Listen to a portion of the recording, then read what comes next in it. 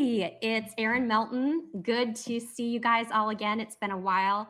I'm going to try to be really calm and composed today because I am total fangirling on our guest today. It is Gogo Bethke. Gogo, thank you so much for being with us. Oh, my absolute pleasure. Thank you for having me in my very professional attire today. It's awesome. I just get awesome. So you have to fit everything in, the whole mom thing, and then the mom bod and the businesses and everything that we need to work on. So I did a 5K walk this morning and showed up in my yoga podcast. So sorry about my non-professional. No. Superwoman. It doesn't matter. We've got the person here, and that's all that matters. And you always look amazing. What are you talking about? Thanks. So anyways, Gogo, tell us a little bit about yourself and how you got into real estate. Well, it was kind of an accident. I was a stay-at-home mom at a time. I really, the only thing I had a clue about real estate was what I saw on HGTV. Right. It wasn't even my idea, never even crossed my mind to be a realtor. My neighbor is the marketing director for Capital Title. She still is and was at the time too. She thought I would be a great realtor. So she's like, go. I already talked to Real Estate One, a broker or brokerage here in the state of Michigan, family-owned brokerage, one of the largest brokerages though, but family-owned. And she's like, I already talked to them. You should just go and interview them and see if you like it and become a realtor. So I did. I went and interviewed with the broker, and she said that if I pass my licensing, they'll even pay for it. So I was like, okay, I can do that. So I went and studied. I passed right away. And I think it was $190 then to get licensed. So I paid for it, but then they reimbursed me with my first closing. So my investment into becoming a realtor is by far $0.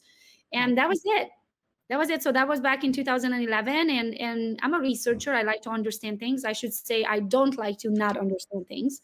So I just researched all the top producers. I went and knocked on their door and I said, hey, I hear that you're the top producer in the office. Why? What do you do? And so I would just ask them all of these questions of but why, like about 3-year-old. And eventually I came up with a list of things and I was like, whoa, I'm not willing to do that. And I'm not willing to do that. And I'm not going to do that. And so the list of things of what I wasn't willing to do became pretty long, but I'm also the sorest loser. So I knew I'm not going to door knock. I'm not going to cold call. I have an accent and a weird name. My real name is Junjver, so nobody can pronounce that. That's why they call me Gogo. So I knew all of those things, and I couldn't afford Zillow leads. I couldn't afford to market an area, like farm an area. So the list of things I couldn't do or I wasn't willing to do was long.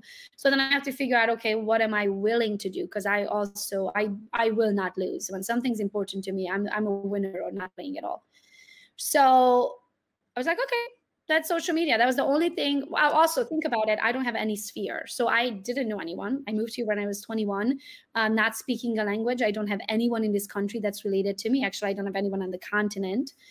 So I didn't have like the high school friends and the cousins and the somebody's going to buy a house from me. So I was like, okay, so I have to work with strangers. And I'm like, where am I going to find the strangers? And I was like, social media, Facebook. So I started a Facebook business page called it Gogo's Real Estate. And that was back in 2011. And that grew into what it is today. That's amazing. Yeah. So you just have to. That's like so neat that you went and talked to all the top producers. And I think that is such. Why? I mean, why would you invent the wheel? They're top producers for a reason. They got there somehow. Why am I going to invent the wheel? But even though I'm all about not inventing the wheel and just copy and paste, in the same time, I'm also all for, I don't want to work a day in my life. So I don't want to do things that I don't enjoy doing. I want to do things that I love doing and I get paid for it. So this way I don't work. I get to do what I love. So after I did all that interviewing, I realized the list of things that I'm not going to do is long. It's long, but there is something individual and something unique that you could bring to things. And that's absolutely what you did. Yeah. What would you say is your why? Why I do things? Wow, that's kind of deep. Of course, I'm a mom and I have 2 boys and I have a husband and I have all the financial reasons of like, I want to retire my husband and I want to live in multiple places. And I want to be able to afford whatever my little heart desires, but eventually get to a point where you have all this money and no time to spend it because you work yourself to death. So that's not good either. That's a whole other conversation. But, so initially, the why is always just to provide a better life. But the big why, as I look back and I stop and think for a minute, what really drives me, because now I achieved everything I set my mind to. I mean, I make more money in a year now than I would have made in a lifetime if I stayed in Romania. You know what I mean? So it's not the money anymore. But what it is for me, I think, as I stop and look back, the big why behind it all is that I left everyone behind. So I'm an immigrant. I came by myself. I don't have anyone here. So I left my mom and dad, my sister, my cousin, everybody, grandparents, everybody back at home. I've been here this is my 19th year. Out of the 19 years, I had one birthday party when my parents were out here. So 18 years of my life, and I'm 39, so almost half of my life, I don't get to spend a Christmas. I don't get to spend an Easter. I don't get to spend a birthday. I don't get to go over to mom's house on Sunday. I don't get to, I don't have anyone. So, which is kind of sad because I'm so homesick and I want to go home. I don't want to cry. Okay, so with that being said, I think the American dream then has to be worth it. If I'm doing this and sacrificing it all, then there has to be that I have to have this proof at the end to be like, this is why I left you all behind.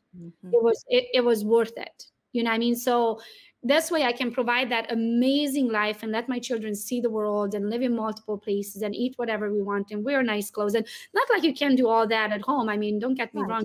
We had food on the table and clothes and, all of that. It's just, I didn't get to eat different cultural foods. I didn't get to see palm trees and sand. You know what I mean? Like I saw mountains and pine trees. Like, there's beauty in the world in different things. It's just, I would have not got to see it all if I stayed there. So now it's the American dream. Now I want to make them proud. Now I want them to say, I get it. I get it why you left and why you never came back. And at least it was worth it. I hope so. Absolutely. Talk to everyone about being the queen of social media. I know you touched on it a bit, but talk to us about what that means to you, how that has changed things for you. And yeah, so it was weird at first. It's still kind of weird. I actually just got a message today because I was teaching in the local group here in Livingston County a couple of weeks ago, and we are just very different. Let's just put it that way. Let's just say they don't appreciate what I bring to the table as much as the rest of the world does. Okay, because I'm so different of how all of them do business, and they just don't understand multiple revenues of income. They don't understand how I could possibly not work and make money, how I'm not chasing the next transaction. It's just a different, different mindset levels that we are at. So with that being said, my business did start out locally first. Now people know my name nationally and hopefully here soon internationally, but probably the first 7, 8, 9 years of my career was local, transactions, team building, local. And I was the oddball out. Every party I went to, people would look at me funny if I went to them. I didn't do a lot of mingling because they were competition. And I don't mingle with competition. What good are you going to serve me? Exactly. The reason I ever want is to have a good relationship with them. So if I have them on the other end of a transaction, we have that like, hey, it's Gogo kind of conversation. But other than that, I don't mingle much. So at first, and even still locally, it's a very different vibe than it is when I get to go on a national and speak at event, for example. Like it's totally different. They don't get it. It's just, I just don't understand it. Anyway, they would make fun of me all the time. Like I could tell, like going to parties, like, oh, there's Gogo again. She's going to take another selfie. She's going to take pictures again. Like it's just very different. And that's how it started out, and still kind of like that locally, very different nationally and internationally, totally different atmosphere. And, but then it got to the point eventually where agents started noticing of like, hold on a minute, I see her name everywhere and I see her achieving this and achieving that. And I followed her since, 2011 when she was an individual agent. Now she's a team, and now she's a nationwide team, and now she has a boot camp, and now she has, so it was started, to catch on, and my name started making a name for itself, I guess, in the industry. And then people started asking me, okay, well, Gogo, how did you do that? Why do you do that? Why do you post this? How do you do that? What's the difference between an IGTV video versus a regular video? What's a hashtag? How do you tag people? How do you tag location? So it got to the point where then the weirdness turned into an expertise. And then they would be asking me the same questions over and over again. So when I started going to these events, they're like, hey, Gogo, I have a quick question. And I was like, oh my gosh, I just answered that question like 10 times. So I was repeating myself. And so that's how I was, okay, what I need to do is I need to record myself, because clearly I have a knowledge where most people just don't understand. And I was like, I'm going to record myself and turn it into videos. And that's what turned into the boot camp. So that's when the boot camp is probably what started the name of the social media queen is because that is what kind of gave me the credentials of helping others achieve the same thing, to build a brand, to lead generate with your own brand. I never bought a lead in my life. I've never bought a Zillow lead, a Trulia, Realtor.com, none of those things. So what really I stand for is how to build your own brand, and as frugal as possible. I also don't like to spend money. So my goal is organic social media growth. Do we teach advertising social media growth? Yes, it's a part of the bootcamp. We have 2 sides to the bootcamp. We have organic social media and then advertising social media. But I teach the organic side. So I stand for how can we do this for free kind of situation, and also never run ads. So when you see my ads on social media, that's for our agent attraction course. I have a course. I teach agents how to build a team or how to attract to their own brokerages. And it's not EXP specific by any means. It's for anyone that wants to build a team. So that's a totally different course. But on the social media course, it's broken down into 2 sides, the organic growth and the advertising growth. So if you ever see me advertise, you're only going to see me advertise for my courses. I don't advertise locally for leads. All of my leads always been organic. So in the social media course, I teach the organic social media, and Sammy, my business partner, teaches the advertisement side of social media advertising with money. Very, very cool. Now, I know that you seem super comfortable on camera, and I've even watched some of your things from a while ago, and you still seemed really comfortable. Have you always been comfortable on camera or filming yourself? I don't know if it's a comfort thing or it's more like an attitude thing. Okay. I don't care what people think. I never have from day one of my being. So I don't know if I'm designed like this. I know what I went through childhood to be who I am today. And it definitely taught me not to care. But I always joke and say, I start caring about your opinion as soon as I can deposit it into my bank account. Ooh. I've got to adopt this this Gogo mentality for sure. So I don't, because it doesn't pay my bills. It doesn't send my child to college. It doesn't pay my mortgage. Not only that, but most people will have an opinion, like it or not. Everybody has an opinion about you. They formed it in some way, and their opinion is not my business. It's not my business. Who needs to love me is me. Me needs to love me. Just like on an airplane. Just like on an airplane, they tell you to put the mask on yourself first so you can help others. Absolutely. That makes a lot of sense. Gogo, what would your adolescent self not recognize about Gogo today? I never had that question asked, but I was not a, what's the word? What's the word when everybody knows a person? Almost like the social butterfly, or there's a word for like the life of the party. No, still not the life of the party. I'm the one that's sleeping on a couch in a party. Gotcha. Okay. I love my sleep. I sleep in the middle of the party. I don't care if I'm tired. Yeah. What is the word? Like, I was not known. I wasn't like, oh, that's Gogo. Right. I mean, like now everybody knows my name. Then no, I was nobody. I was just me. I'm still just me, but people now know my name. Right. And you're like, okay. Yeah, but I was not, I don't know. I can't think of the word. I cannot think of the word, what it says, how that's said in English. I was not well known either way. I was just a kid. Okay. Okay. What would you say being part of EXP and Honey Badger Nation, how does that make you feel? Oh, just proud, like such an awesome group. I believe that we are the average of the 5 people we surround ourselves with. I don't think it necessarily matters in your personal life, because I believe that God puts family there for a reason, because you wouldn't pick them. That's why we get to pick our friends.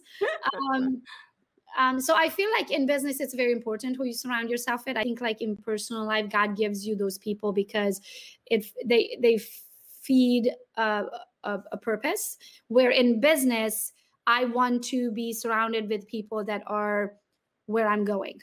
You know what I mean? In my real life, I'm looking for people, and friendship-wise, I'm looking for people that have skills and personalities that I don't have. So believe it or not, I'm a very nerdy. I'd rather sit on the couch by myself and play puzzles on my phone, to use my brain. I'd rather watch a documentary than go to a party. I'm not the life of the party. Usually if I don't know people, I'll sit in the background, just kind of see where I fit in. So those things I'm not, but then my best friend, Rachel, is the funnest thing ever.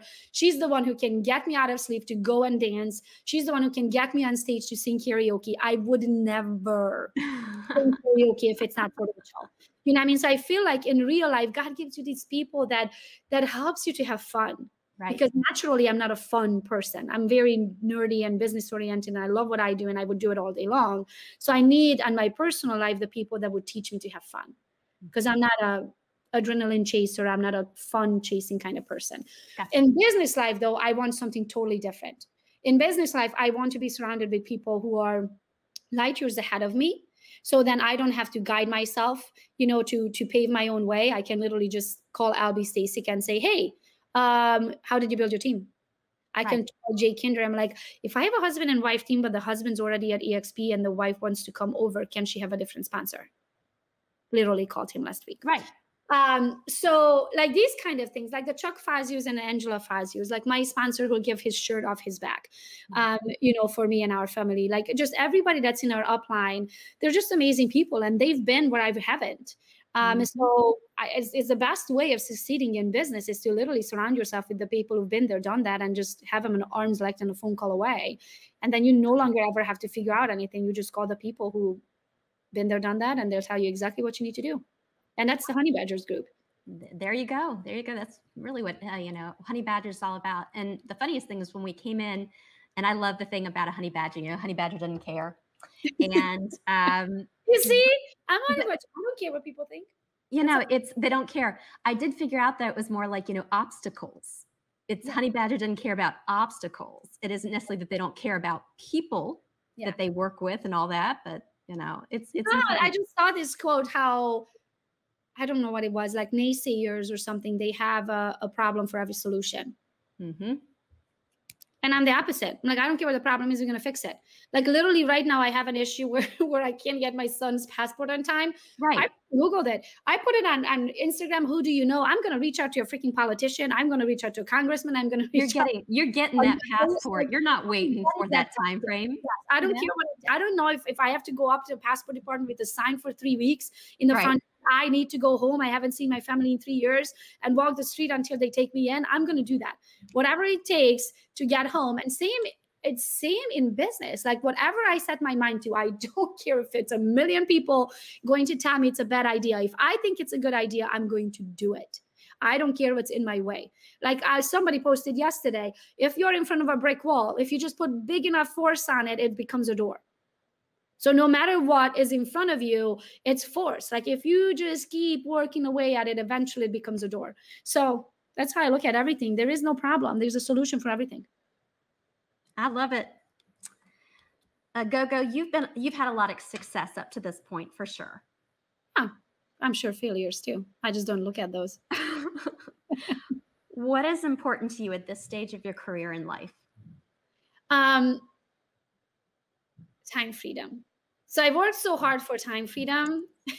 And then let me show you what happened. Somehow this happened. Yeah. This is not time freedom. Right. This is jail. I work harder now than I've ever have in my entire life.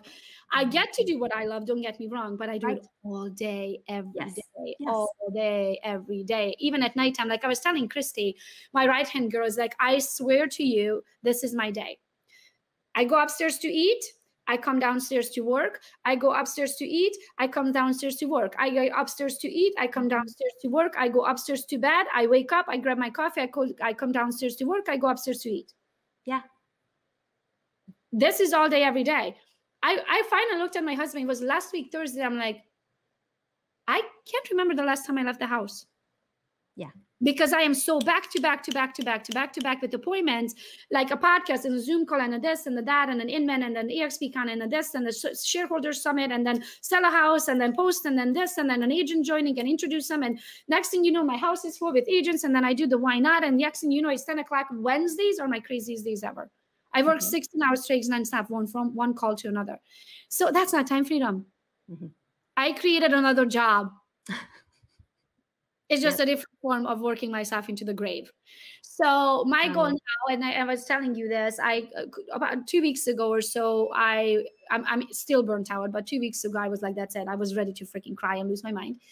And I called my assistant and I said, block my calendar until September. Not one more podcast, not one more phone call, not one more anything. I need some time so I yeah. don't lose my mind. And she just called me today. You are my last podcast until September. I am so honored. And And I'm I'm so excited. so honored. This is awesome. And I can see that's why you're so giddy, because you feel that time, Yes. freedom coming your way. Yes. And I just need to go home and I need to recharge. I haven't seen my family in 3 years. Yeah. Not getting a hug, or like I talk to my parents every day and I talk to my sister every day, but 3 years ago, like my niece was walking around in diapers and now she's 4 years old. Right. It's time. You know what I mean? Like life went by and that's not cool. So I really just want to go home. So my goal for the future is true time freedom. Like when I was talking to Brent Gove and he said, I can't remember the exact times, but he said he has every morning, I think, open until 2 o'clock. I think he works from 2 to 5, 3 hours a day. And it's usually a Zoom call or something like that. And then he's with his family for dinner again.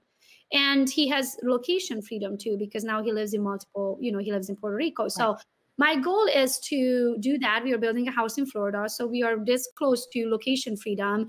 And we definitely have the time freedom. But the problem is I love working. Yeah. So I don't know. And I get excited when I get to do this. As much as I'm exhausted out of these podcasts and out of everything I get to do, I'm excited to go on a podcast. I'm excited to get to know. I'm excited to help another agent to reach their goals and inspire them. But in the same time, I feel like I was neglecting me. Yes. So now it's like I need to recharge or I'm going to lose it. Yeah. And that's not. So now it's a new different balance. So it's like now I need to learn how to balance when you truly have time freedom, financial freedom, and location freedom. How do you balance that? Because I still love what I do and I still want to give back and I still want to go and do. But how do I do that without burning myself out? Even though I enjoy what I do, how do I do that and spend time with the family? And even when I'm with them, put my phone face down. So I think my next step is that I'm going to get another phone. I'm going to get a personal phone number, and only people that really need to get a hold of me will have my personal phone number. And anything business related is going to be on another phone and it's going to be left on my desk. Because like I think actually Brent Gove said this, when he goes on these trips and vacation, he locks his business phone into his safe. Oh, that's a good idea. Goes back to the room, checks it between 5 and 6 o'clock before dinner. Everybody gets an hour, and next thing you know, off he goes, and then he has time to truly spend with those people. Exactly, and to be present, for sure. To be present. So that's my next thing, is to be present and to truly live the time freedom. Yes. Yep, for sure. Well, Gogo, I can't thank you enough for being on the podcast, particularly knowing now that I am your last one until September. My God. I feel really special. I think you don't know who I am not. So I love what I get to do. You know what I mean? We don't know who we inspire today. Who's going to be the next Aaron, or who's going to be the next Gogo, or who's going to like go and grab life by the balls, as I like to say it. And I definitely want to do that for the rest of my life. It's just I can't do that on the cost of time with my family, and the cost of my health, and my cost of my mental health, and just a little. You need a little breather. You need a little recharge. You need to get yourself back up to that spot where you're like not looking at your calendar and ready to cry. Run from one appointment to exactly. Another. Yeah. So it's going to be very scheduled in the future. I'm going to be working only a few hours a day, and it's going to be very structured and scheduled. And like right now, I only do podcast Tuesdays at 11. So I don't care what podcast reaches out to me and how big they are. If they're doing it any other time than Tuesday at 11, I'm not available. It doesn't work. Because I won't take time away from my family so I can go on another podcast. So it's pretty much how, I have to get structured. I have to learn to say no matter how exciting that opportunity is, so then I can live. For sure. So that's Thank you again. Thank you again so much. I know you're going to get that passport. Thank you. See you next time. Good deal. Think about who you know that knows somebody at the National Passport Department. That would be wonderful. I am going to sit there and rack my brain and think if I know someone. I'll think about it and I'll get back to you. Thank you so much, Gogo. Like I know you have big fry, but my son needs a passport. Okay, gotcha. I love it. Thank you, Gogo. Thanks for having me. Bye. Absolutely.